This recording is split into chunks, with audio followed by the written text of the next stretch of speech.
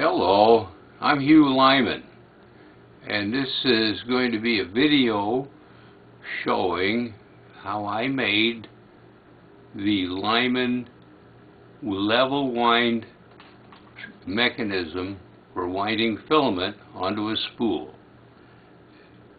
This is a homemade video, so it's not very professional, so live with me, okay? This is the level wind mechanism that is a redesign or refinement of the original level wind that's used with the Lyman filament extruders. Well, here we have all the parts for this level wind mechanism. We have a mounting block, 2.5 by 5 inches. We have the mounting brackets. There's 2 of them. They're identical. They go here. We have a channel guide, and that fits in the mounting brackets. This is the filament guide that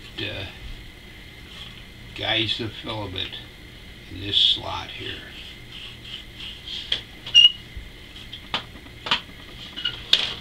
This is a pawl, and it's 5/8 peak plastic rod, and I machined it on a hobby mill, and then I proceeded to drop it and break off one of the lips here. But it works as long as you have it in the right direction. So try not to be as clumsy as I am. Now we have the worm gear. This is the tough part. I printed this in 2 pieces.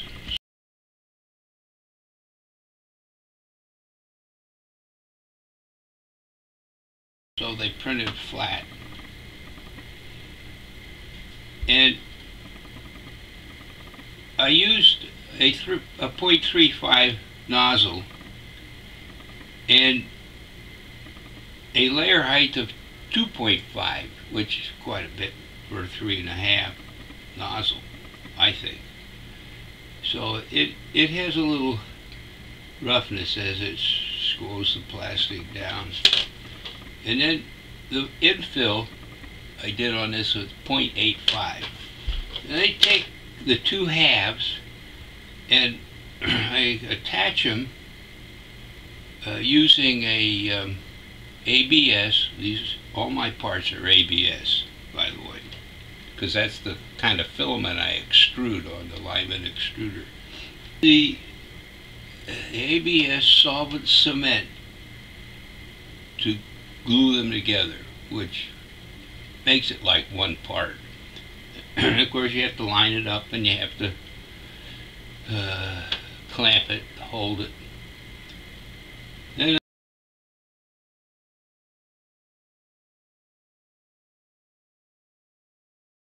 I drill, actually ream the hole out with an 8mm drill bit. And an 8mm drill bit is not 8mm. It's like 7.88 or 7.9, and that makes for a pretty tight fit. And then I actually press this on by driving the shaft through the part. Now, what I want to point out here, this is a tough part to make, really.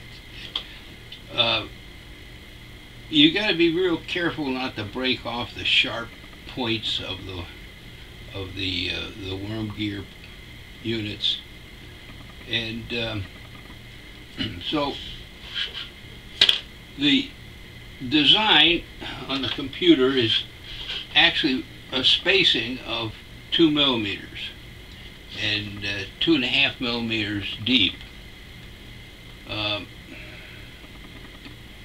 But when you get it through printing, it's always, you know, different than that by this, how much it squeezes. So I have to dress it, and the first thing I do is to make sure I get any threads cleaned out of the grooves carefully. And then I have a 32nd inch plywood that I have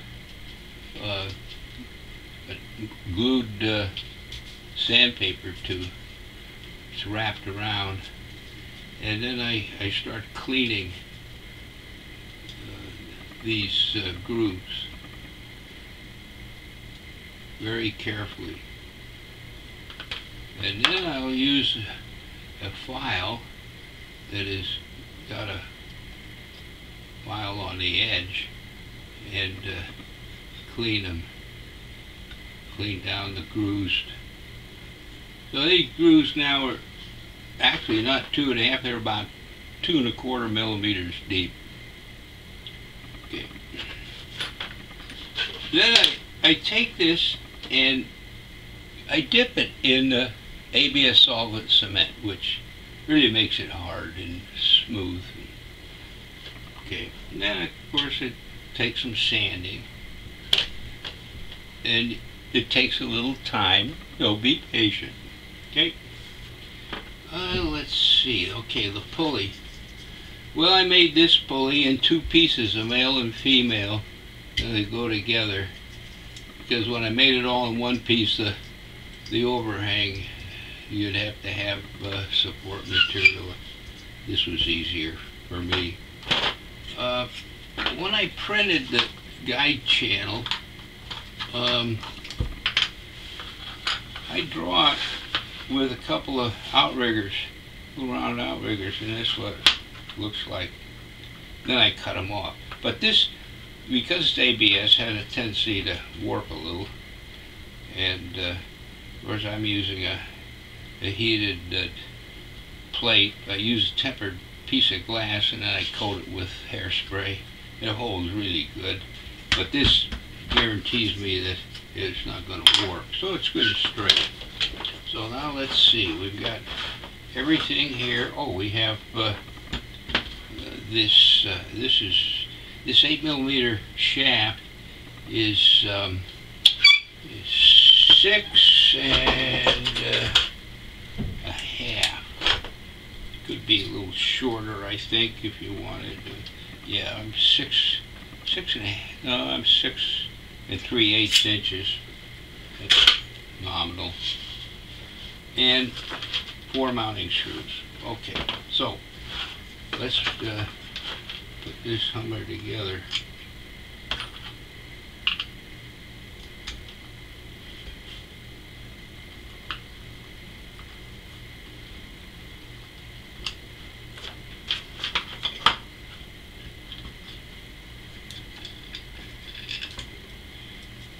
One thing about it,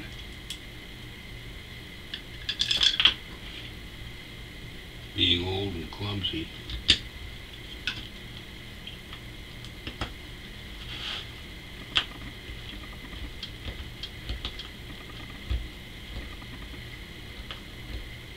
okay, now we'll put the channel there.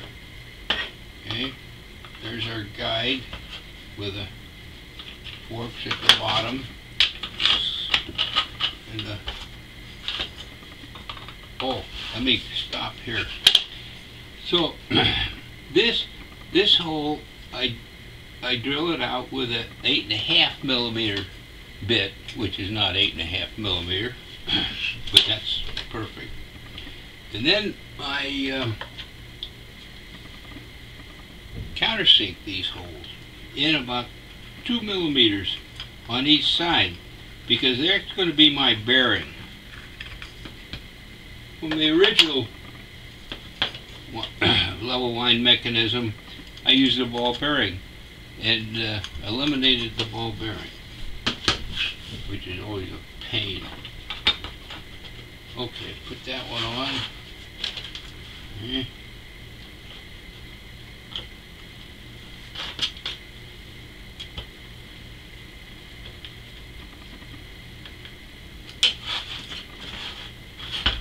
Finish this up.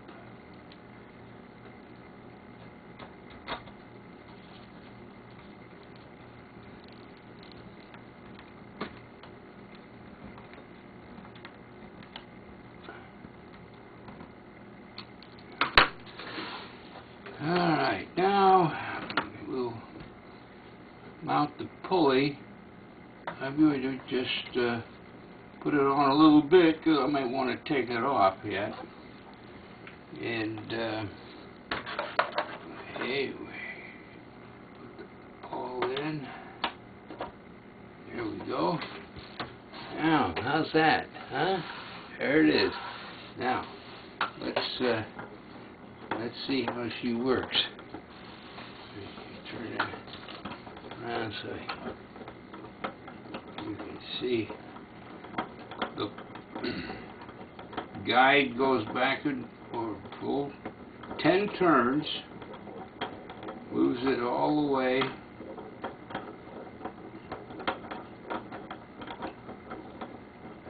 Okay, so when you're extruding and filling the spool 3 inches wide, takes about 25 loops across the 3-inch spool diameter, and you have 10 turns, so it's going pretty slow. If you're extruding 2 feet a minute, you're going to take a turn about a third for every loop, and it's going about that speed.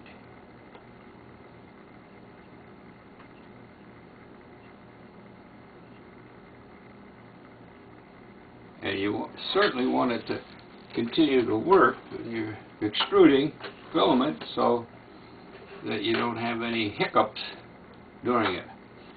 Okay, so now I'm going to mount it on the extruder. In the next section we'll show you it working. Alright, here we have the level wind mechanism mounted, and we're extruding filament and winding it on the spool. You'll notice the pawl and the guide is over here. It's going this way. There's an arrow on the top of my pawl to show which way it's going. And by the way, I forgot to mention that this pawl is made out of PEEK plastic. I drill it out and fill it with about 2 ounces of lead to give it some weight to hold in place. Now you'll see over here the filament winding up in perfect rows, or winds, I should say, and it will wind that perfect for about 3 or 4 layers, and then it'll get off a little bit, but it'll level wind all the way to fill the whole spool. Now you notice the mark on the pulley. You can see it, how slow it turns, and you can see the spool turning. So that's my demonstration, and thanks for watching. Have a good day. Bye-bye.